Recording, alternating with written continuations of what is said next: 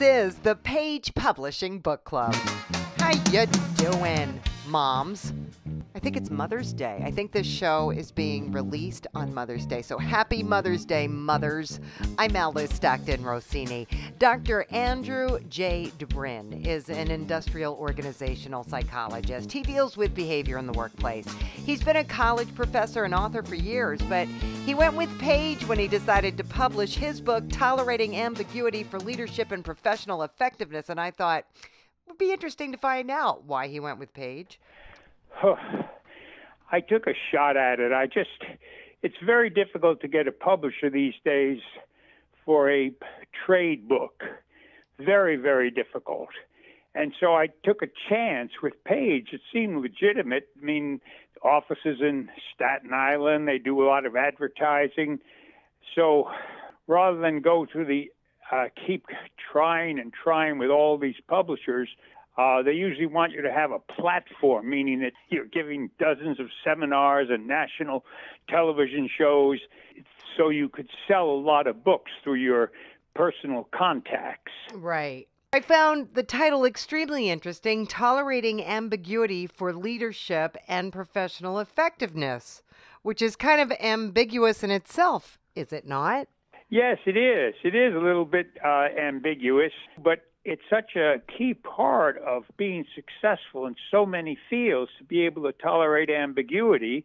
When I dug into the research, I found that even physical scientists and medical scientists admitted that a lot of the work they do is ambiguous. For example, what disease does a person really have? You have these symptoms. Could it be this? Could it be that disorder? So in order to be effective, you have to be able to tolerate a little ambiguity. And do you think people have a low tolerance for ambiguity? Many people do have a low tolerance for ambiguity. Successful people can tolerate ambiguity. I remember speaking to a retired man who had a very successful career. I mentioned this book to him. He said, "You're right. What else is there? If any time you're making a big decision, it's going to be about something ambiguous." So if you don't tolerate ambiguity, then basically it's going to paralyze you. It's going to be hard to move forward. That's right. You won't get anywhere. Can't make big decisions. Even just take the simplest things like, should we have a year-end party this year? And the team, the department, they argue about it. Should we call it a Christmas party? And someone say, "Oh, no, that's passé. We can't use that term, Christmas." And other people say, "Well, this is the Christmas time. Let's have a Christmas party." And other people say, "Hey, we'll have this great roast beef banquet." And other people say, No, we've got vegans on the team." There's so much contradictory information sometimes, even on decisions that seems like they would be relatively simple. So you have to be able to tolerate ambiguity to finally come up with a plan for the party rather than shrugging your shoulders and say, "There's nothing I can do about it. I don't have enough concrete information." It's okay not to tolerate ambiguity, but I definitely think that you have to learn to tolerate some ambiguity in order to move ahead in your career, to be a leader, to be a successful professional person. I looked into other textbooks I've written and try to see what little theme do I see there. And a few places that showed up. In order to be creative, you have to tolerate ambiguity. In order to be a leader, you have to tolerate ambiguity. I said, this is something really important, but there's so little about it. And I only found a couple of books on the whole topic, one management book, and then there was a child's book on tolerating ambiguity, a cute cartoon book, a beautiful little book on teaching little children to tolerate ambiguity. Those are the only two books I could find. You're looking at Amazon, looking any place. So I said, here's something that's very important, but underreported. All right. Well, there's nothing ambiguous about that, is there? Thank you. Joseph Flynn met a lot of characters in the construction industry, but nothing compared to when he bought a tavern. There was no shortage of interesting stories and people. They are the backbone of his book about a fictional character looking back on his life as he deals with liver disease. The name of his book, Last Call for Alcohol. Well, he's medicated, and he goes back into his childhood and onto teen years and stories from then on through. Being a iron worker and then a tavern owner. His name is Patrick. He goes into this tavern in Calumet City, Illinois, and he meets this girl that was tending bar, and her name was Pat, and her mother's name was Patty. And he falls in love with her, and they get married, and then he ends up a tavern owner. And a lot of the stories after that are tavern-type stories. There's a couple of stories. The tornadoes was going to Milwaukee for a wedding and missed a tornado right behind us within 5 minutes that killed 40 people in Oak Lawn, Illinois, which is probably 5 miles from the city of Chicago, 5 to 10. Wow. And there was another tornado actually in the city of Chicago where I worked at a printing company that hit the building. That's in there. I live within 3 to 4 blocks of the nurses that were murdered, the 8 nurses, and that story's in there. You know, there's some horrible stories and some funny. It just goes on from one little story on to the other. As a tavern owner, people, they don't give you tips as a bartender, but they want to buy you drinks. So you try and, avoid that. Sometimes it's not easy, but that's just the way the business is. You're actually like a psychoanalyst, because all you hear is people's problems and good times, bad times. They just need somebody to talk to. Yes, they do. And actually, you get the same people coming in day after day. Yeah. I had a guy that came in every day, and he used to eat peanuts. And finally, I asked him, well, why do you eat all these peanuts? He says, because my wife can smell beer on me. And if I eat the peanuts, I don't smell like beer. I said, that's kind of funny. I said, did she ever notice? He said, well, once she said, why do you eat so much peanut butter? That type of thing. And this character, I came there after work one day to check on the bar, and the ambulance was there and everything. And this walked in, and the peanut guy was laying on the floor, all blue. He had a heart attack. They hauled him out. So I was going to go see him the next day at the hospital, but I had to stop at the tavern and bring some change for the bartender. And I walked in, and the guy was sitting in the same bar stool who just had a heart attack. I said, what are you doing here? He says, mess with that hospital. I walked out. By the time I got back here, got in my car, and got home, my wife didn't even miss me. Oh, so the real story is about a month later, he died of a massive heart attack. It goes on, and one guy after another, one person or one lady or whatever type of a thing. But the book is short. I've had people read it in 3 hours, 3.5 hours. all right. But everybody that's read it really likes it. So I don't know. I mean, it depends on if you're from the 50s and 60s, yes, you'll love it. Like I have grandkids that have read it, and they were really interested. So Because it's a time they don't know, and it's interesting to them. It's just like when Mad Men was on television. All of the millennials loved Mad Men. They loved the clothes. It was set in the 50s, and that was an Yes. unknown era to them. So yeah, so that's interesting to them. My story's in a way sort of like the Christmas story, where it goes from one thing on through the other, Right. where he's a little kid and gets beat up and all kinds of stuff through that Right. type of thing. So are you doing a book signing in the tavern? I've sold a lot of books in the union. Uh-huh. A lot of these guys have bought the book, iron workers and pipe insulators that I worked for, have bought that book and just love it.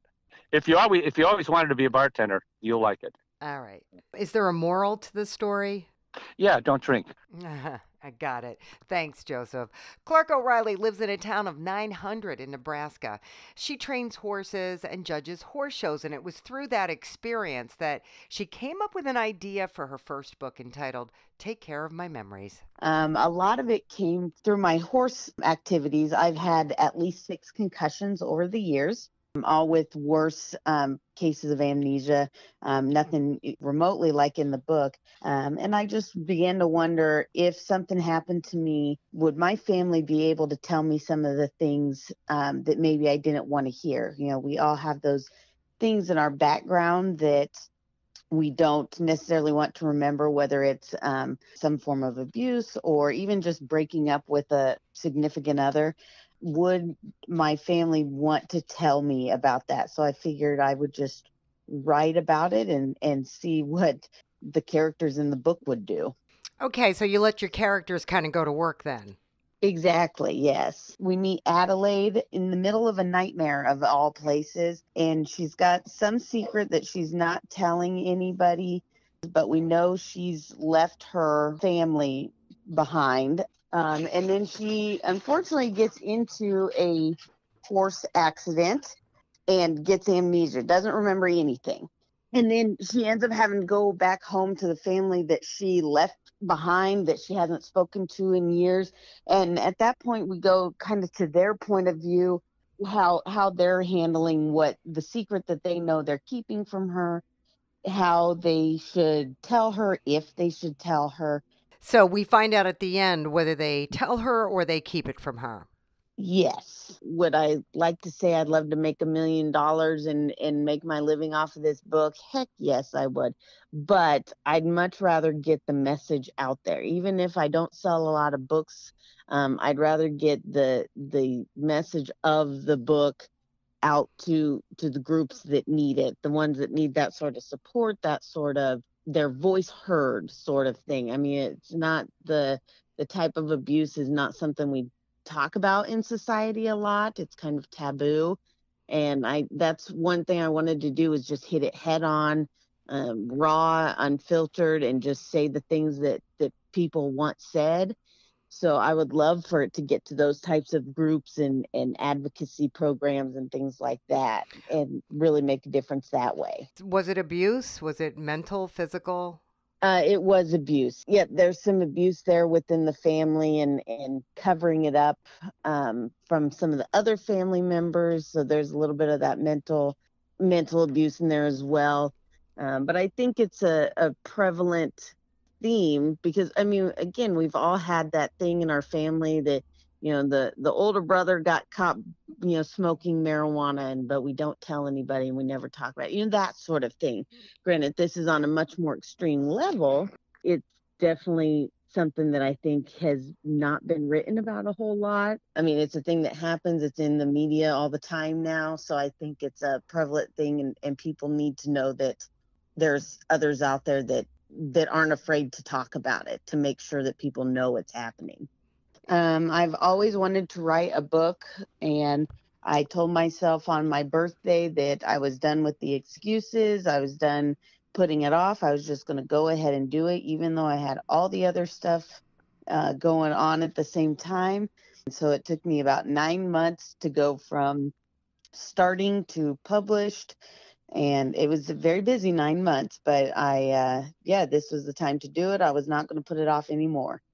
Social media has been a great resource through Facebook, things like that. I've gone to a couple of conventions to trade books. I've done a couple of book clubs. The hospital I worked at had a nurses book club. So I got them to read it, and they absolutely loved it. So that was nice. I'm doing my best to promote it as much as I can. So I would love to be able to do a book signing at any type of bookstore. I actually live in Nebraska, in a very small town of 900 people in Nebraska, in the middle of nowhere. So getting to a major bookstore, really any bookstore, is quite the challenge. Just to drive there is a couple of hours to the closest bookstore. So I guess social media is like your best bet, isn't it? Yes, it is. And all my friends and family have been very supportive, sharing things on Facebook and buying the books themselves. I'm pretty sure 90% of my sales have been my immediate friends and family. Wow. So bless their hearts. That's what families are for, right, Clark? And I guess, social media really the only way to go when you're in the middle of nowhere. All right, we have to take a very short break, but we're coming right back. This is the Page Publishing Book Club. Have you written a book and want to get it published? Then now's the time to call Page Publishing at 800-204-6099 and do it immediately. You see, they're looking for authors of all types of books. And unlike most publishers, Page Publishing will take the time to review most of the books submitted to them. And they'll even give you their feedback. And if they like what they read, Page Publishing will get your book into bookstores and for sale online at Amazon, the Apple iTunes Store, and other outlets. They'll handle everything: copyright protection, printing, cover art, publicity, and editing. So if you've written a novel, a children's book, a cookbook, inspirational work, a book of poetry, or biography, and want to get it published, then you need to call Page Publishing and do it immediately. Call 800-204-6099 now for your free author submission kit. Your road to fame and fortune could very well start with this simple phone call. For your free author submission kit, call Page Publishing at 800-204-6099. We're back on the Page Publishing Book Club. I'm Alice Stockton Rossini. When Cynthia Smith isn't creating, she's taking care of her autistic son and her elderly mom. I say creating for a reason. She was visiting with family when a conversation hit a nerve for Cynthia and inspired her book, Don't Judge a Book by Its Cover. You know, it was kind of weird. I was down in Portland visiting my father-in-law with my family because he is getting older now and he's in his 90s. And, you know, we just take every opportunity we can get. And I was talking to my sister-in-law about just how people judge everybody and, you know, all that and how they need to just look beyond what they see, because if they get to know the person, they might get a way different picture. You know, just because somebody may look a certain way, they may be the kindest, most gentle person you've ever met in your life. You know, somebody might look a little rough around the edges and you're, oh, they're doing drugs and blah, blah, blah, blah, blah. Well, guess what? Maybe they're not. Yeah. You know, you just can't decide based on what you see, you know, and people go through it in the justice system, you know. They don't get a good defense. They get falsely jailed for something they may not have done, you know, just because they might look rough. Did you have any personal experience with that? To a degree. It wasn't my family, though. I just thought, you know, people need to take a deeper look inside themselves and see what they're doing to cause the problem. And maybe they can, you know, if enough people get to it, maybe some of these things can change. Right. It's not a story. It's a picture book. No words at all. There's a description of the book, but there's no words to the story. It's based on the cover of the book, has a picture of a rough-looking gentleman in a leather jacket and jeans and mountains behind him going into some cabin or something, and you're like, And then you open up the book and start looking at the pictures. It's nothing what you thought it would be. And so it's just by perspective, you know, and people looking inside themselves, what that means to them, because I wanted more thought to be created. I didn't want them to just hear my opinion.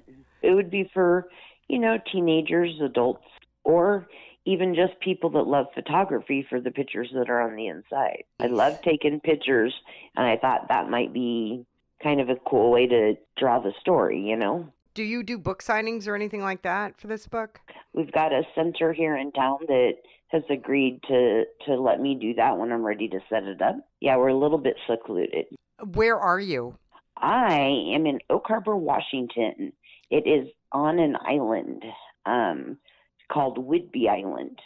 So our biggest store is Walmart, and it's not even a super Walmart. It takes about maybe an hour to a town that does have malls and bookstores and all that kind of stuff. So. Do you have a bridge or do you have to take a ferry?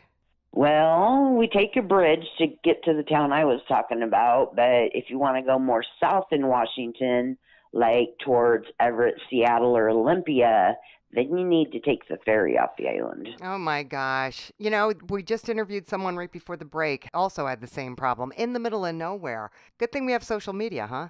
Thank you. I'm going to say a series of no good, very bad events led Paloma Campana to write her book entitled Nearly 50, a collection of essays, events that included a recent career shift from 2 decades as a litigation attorney to antique shop owner and full-time writer. And she lives to tell the story. This is a big intentional shift to finally get to do what I have wanted to do, which is write at the top of the day. Good for you. Nearly 50 is about a series of events that happened in the 2 weeks leading up to my 50th birthday. And it was challenges that ranged everywhere from a friend committing suicide to my encountering a wolf in the wild by myself in upstate New York, to being bitten in the face by our rescue dog, Red. Jeez. It was a tough 2 weeks, right? I think without the pen and paper, it would have been probably impossible to process that many major stressors in a short period of time. and actually come through with an ending that I could live with and feel good about and carry on. So, spoiler alert, you do need to read the book to see what all went on. But, it's just life, right? Sometimes it really is just that messy. If we're lucky, we get little breaks in between, but sometimes you just don't.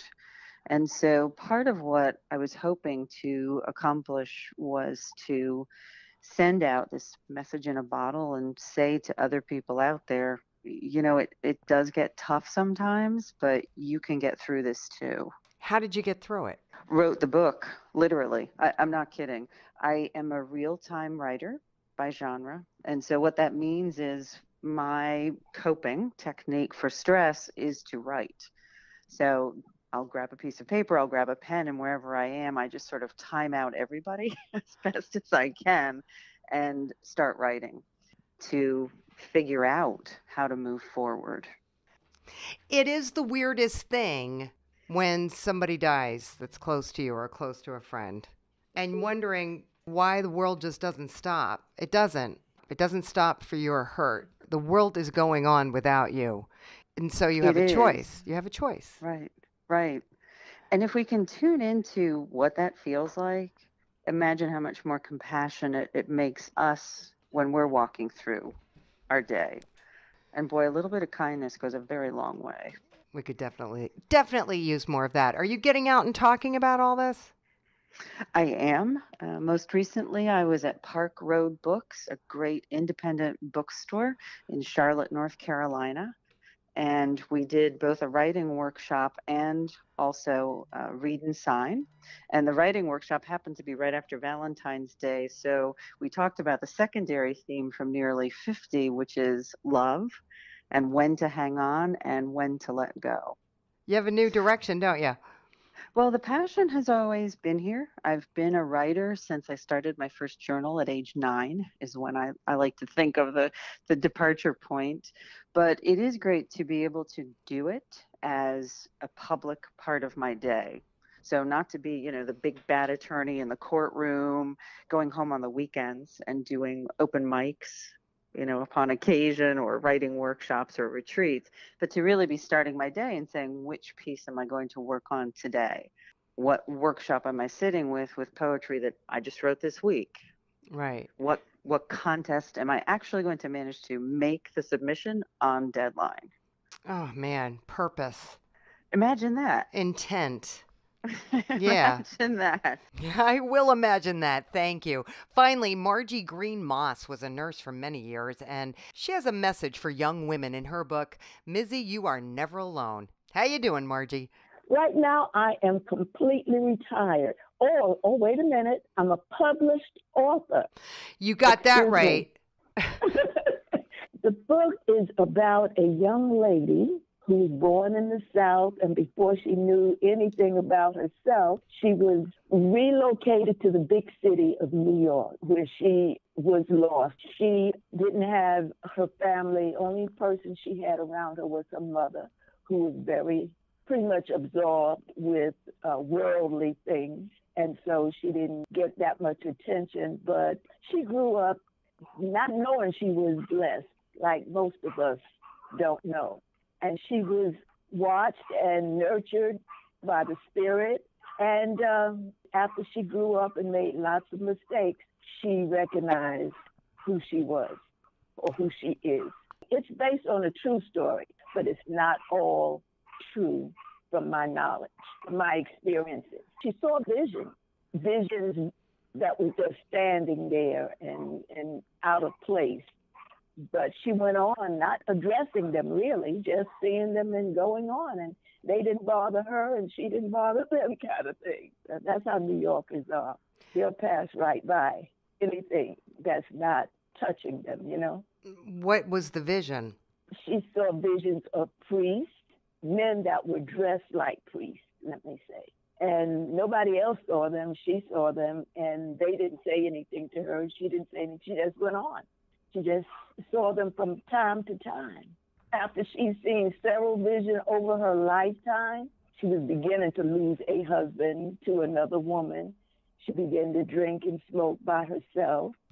She got into a situation in a movie theater that was very demeaning and very destructive to her. That was her fall, and she had heard from her uncle over the years, you need to go to church. She tried to be a church member, but she didn't have any leadership. And so when she fell, she was so broken that she opened her heart to Christ, and she went to church, and she asked for salvation, and she changed her life. The message is that we have the opportunity all the time, but we don't recognize it. We are watched. We can feel that we are watched. Sometimes we're uncomfortable about how somebody's looking at us out of the corner of our eye, but we just go on and just don't make a big deal of anything until a particular time when something really hits home to you, and then you wake up and say, wow, that's what's been happening all the time. You want to inspire people with this book. I do. And also I want young ladies, because Mizzy was so misplaced, I think, in her surroundings. She just walked through like on a cloud or something. And I think young ladies need to be more aware of their feelings. You know, if they like somebody, you know, try to think about why. Why do I like that person? You know, I know that's kind of mature for a young girl, but if we can instill in something in them to think more, I think they'll be more able to protect themselves from some of the things they fall into. You got that right, Margie. Thank you. And that's a wrap for this edition of the Page Publishing Book Club. Thanks so much for joining us or downloading us at 710WOR.com. That's where you find the podcasts. Hope you're inspired and now thinking, time for me to finally sit down and write my first book. If the authors you've just heard from can do it, you know you can do it too. I'm Alice Stockton Rossini.